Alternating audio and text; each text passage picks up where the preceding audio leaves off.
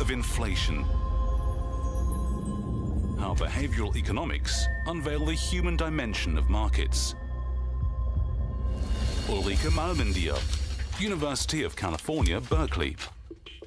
On November the 9th, 1989, I was home with my parents, and we tried to understand what Günter Schabowski had just announced when we heard it in the evening news 1 hour later.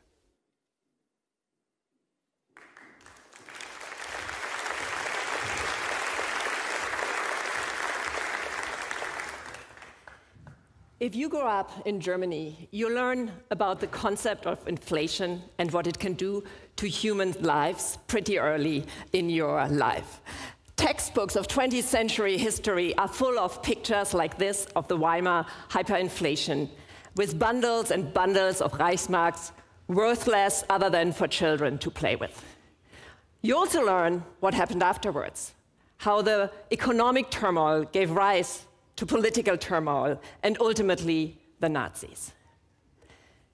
Everybody who lived through those times reports that they've been scarred by this experience. They continue to worry about inflation, what inflation can do to lives and to their country. Modern economics, however, turns out to have no room for such long-lasting effects. In economics, inflation is just the increase in prices, for example, the CPI, the Consumer Price Index, and if that rises too fast, as it did recently, central bankers like Madame Lagarde come in, they raise interest rates, they work through the money supply, maybe dampen a little bit consumer optimism and purchasing, and back we go, hopefully to 2% target inflation. And we should be back to where we were before.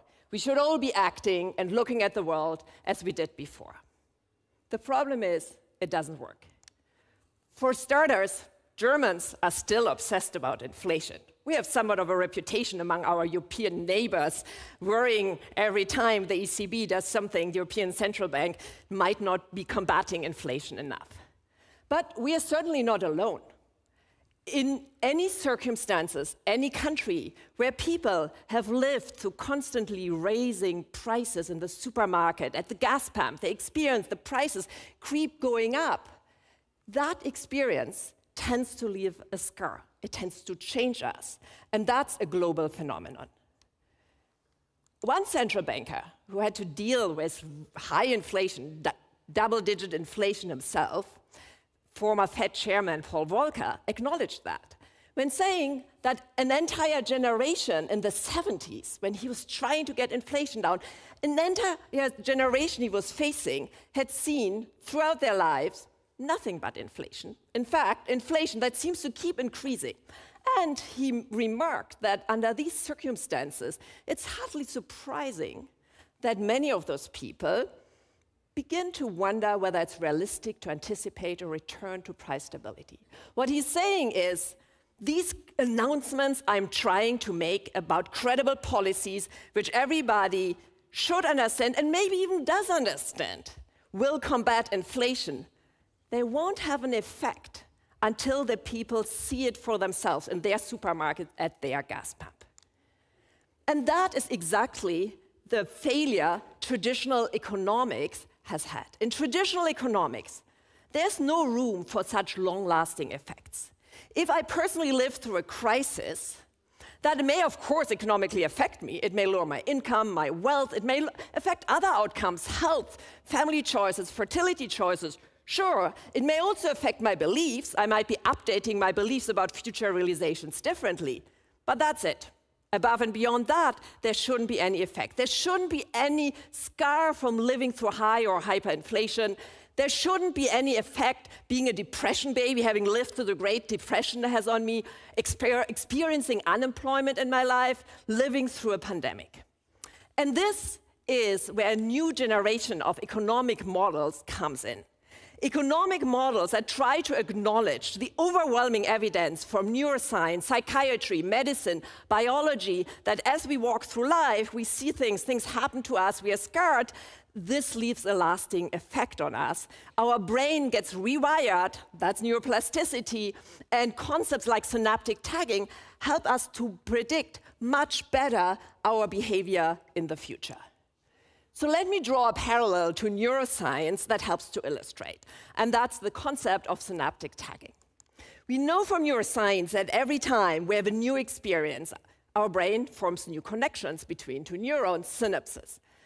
And neuroplasticity tells us that the brain reorganizes the pathways, creates new synapses, even creates new neurons in response to learning, experiences, and memory foundation.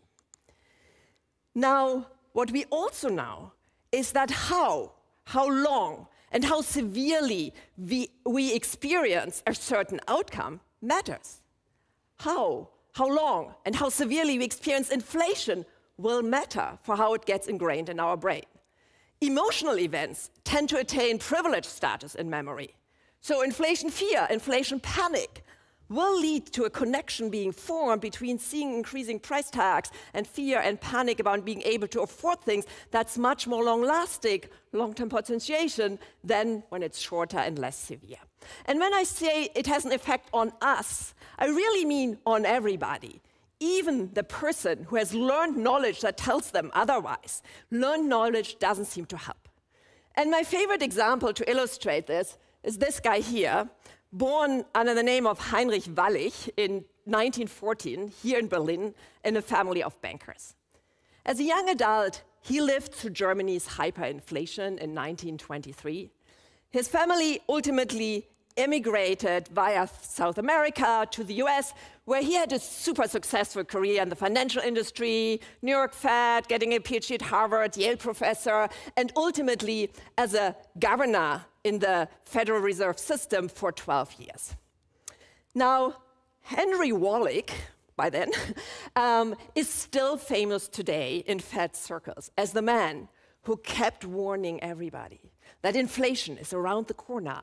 His colleagues were not seeing the dangers of inflation. Whenever the Fed chairman proposed maybe we can lower interest rates and worry a little bit more about unemployment and the industry and getting consumers to be optimistic, he stood up, dissented.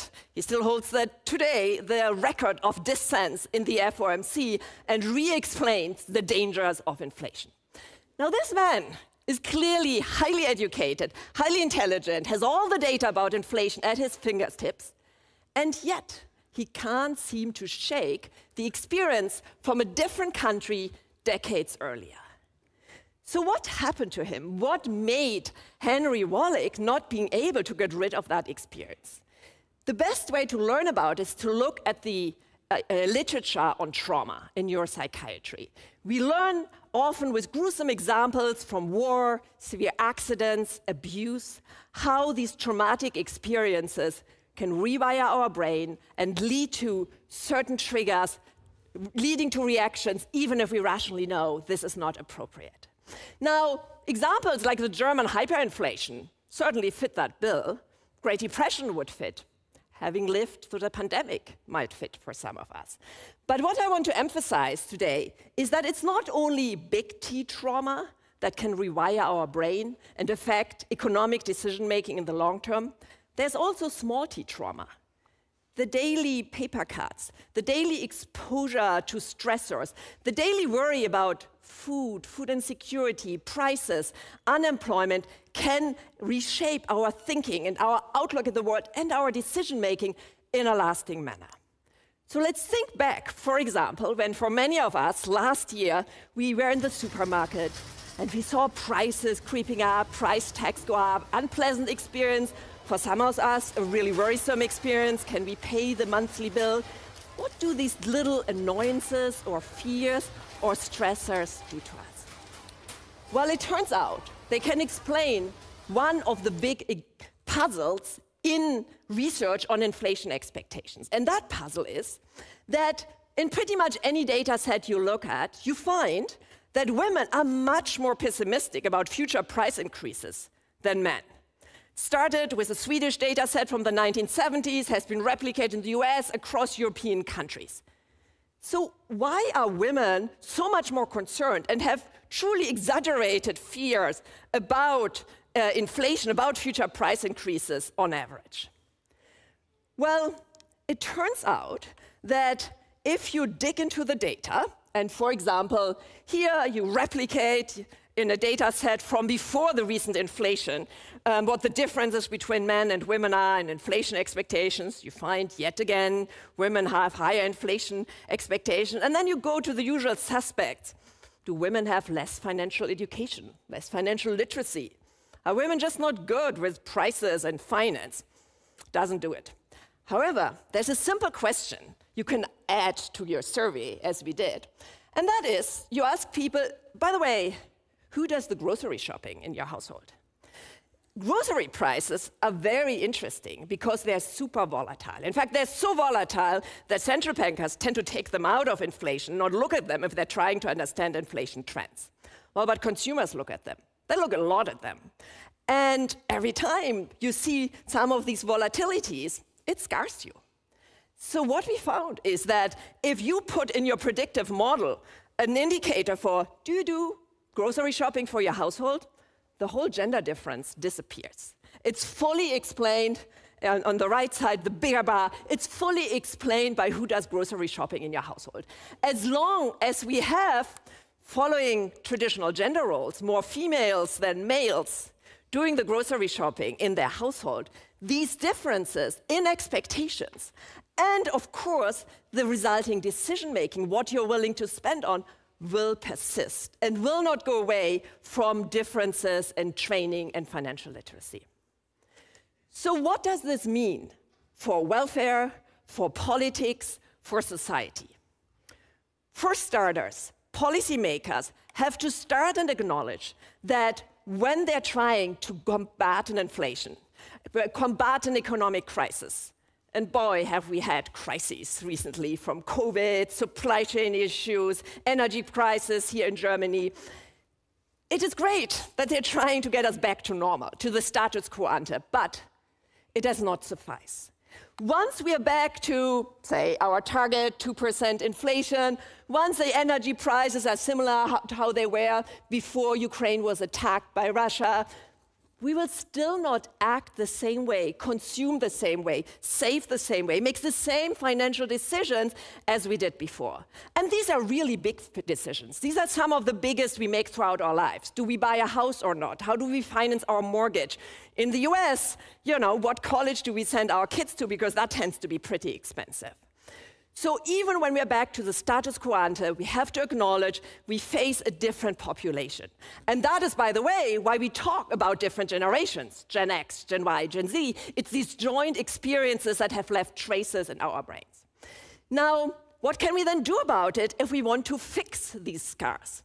Well, for starters, some of the traditional policy methods, like making a credible announcement, like monetary policymakers like to do, won't quite have the bite we would like it to have. If the central bank fully credibly announces it does monetary policy transactions which will, through monetary supply, change inflation, we might all agree with that. We may have all perfectly understood monetary theory, and yet it won't really affect us in our decision-making the same way the beautiful economic models say. Only once we see it in the supermarket, once we see it at the gas pump, we will start altering our behavior. And this is why somewhat infamous policy decisions, like in Germany during the energy crisis, the Tankrabatt, the German gas price discount, actually have something positive to them. So to explain, when gas prices jumped up and everybody at the gas pump said, whoa, it is really expensive to fill my tank and drive, policymakers thought, oh, let's subsidize those prices and help people. Economists were in uproar. That was exactly the wrong thing. If supply goes down, prices go up, and that's a good thing, because the price signal tells the consumer, don't buy so much of this stuff, we have very little, reduce your driving. So it went economically, from traditional economic policy, exactly in the wrong direction. However, from the perspective of human economics that goes away from a model where we are little robots that just process information perfectly and come to the perfect decision at the end of the day. Economics that acknowledges the overwhelming evidence that we change as we make these experiences.